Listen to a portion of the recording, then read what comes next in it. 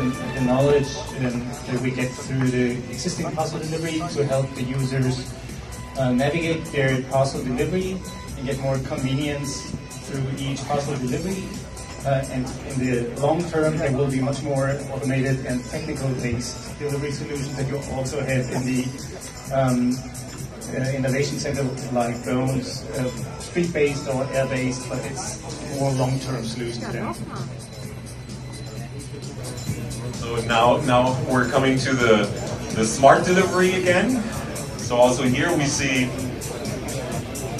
I think Frank is moving a bit quicker this time. So this is more, I guess, his realistic speed that he would typically go. Trunk opens very easily. He could also take returns out of the car. He locks it again with the smartphone application and continues the journey.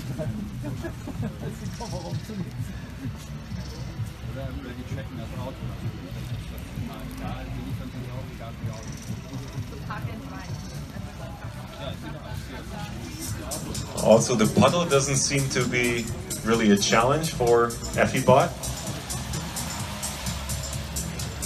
So now coming already to the last delivery point. Bianca, the third pair of shoes that you're receiving today. So whenever you come to the innovation center and the reception is busy, you know why. Okay, and we made it to the person. I think you saw him walking faster and slower. So he actually allocated 35 points to Theo Graz, 50 to Bieber, and 50 points to Effidence. And his main reason, he said, was really that the speed and the noise was one reason why he said that so Effidence and Bieber both worked, but Effidence was much faster when he was walking and easier to use for him. So that's the first judge.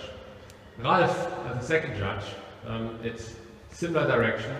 Also the Theo Graz, so the 6-wheel vehicle, because believe there's potential, maybe not as mature as one from Effidence, and he said it's a much more seamless experience, it looks like. That's why I gave 55 points to Effidence.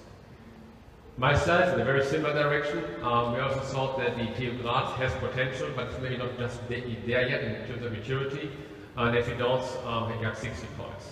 So we only have a leading one, but really the most important vote is the audience, because you have more points. So without further ado, so the winner of the robotics challenge is Effidence.